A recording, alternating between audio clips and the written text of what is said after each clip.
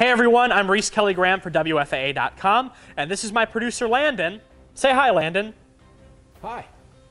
Landon's about to help me pick all of the games in the regional final round of the playoffs correctly. Reece, you didn't get them all right last time or the time before that. It's not going that well. So?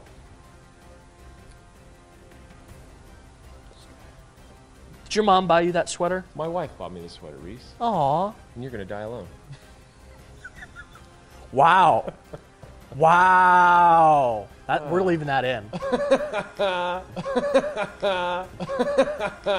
I was going to compliment the sweater, but now I hate the sweater almost as much as I hate... Am I striking good looks? Yeah, sure, that. All right, let's get to it. We got 7 games. 7 games. I think I can handle that. Kennedale versus Kaufman. Oh, okay. First, I just want to say Kennedale's game with Midlothian Heritage was really fun last week.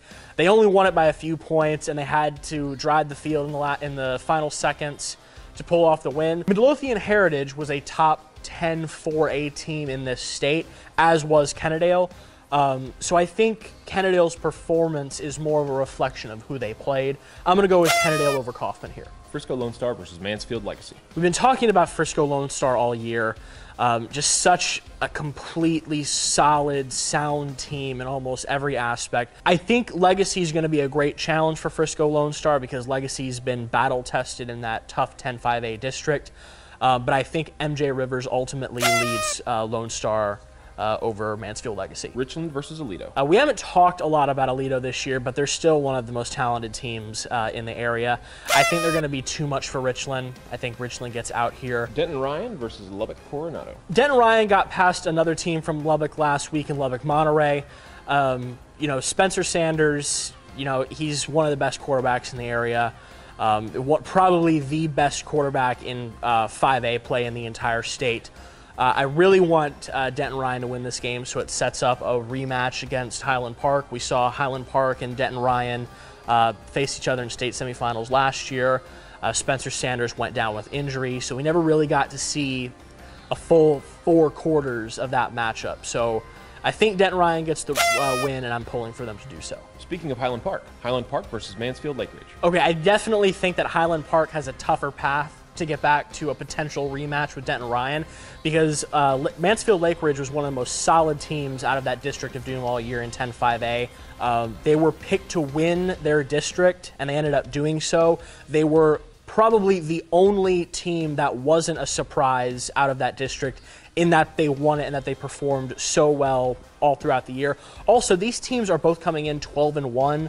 Having won 12 straight after dropping their opening game. I'm going to go with Highland Park here, but this is probably the best game pitting together 2 area teams of the week, and that's why I'm going there on Friday night. South Lake Carroll versus Waco Midway. Okay, South Lake Carroll fans, I love you. I think you're one of the best fan bases in the entire Metroplex. So I have to pick against you, mainly just because Waco Midway handled Mansfield so well last week.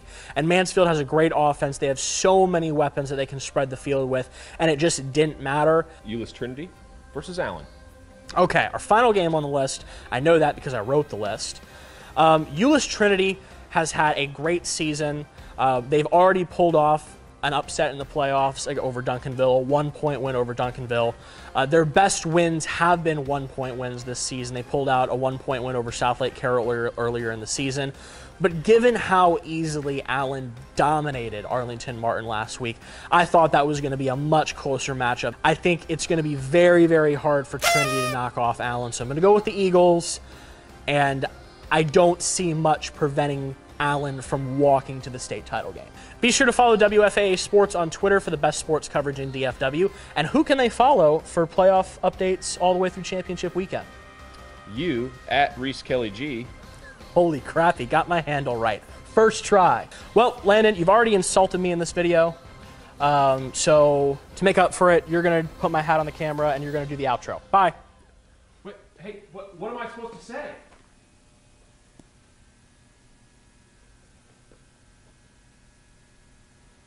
Trois, deux, un.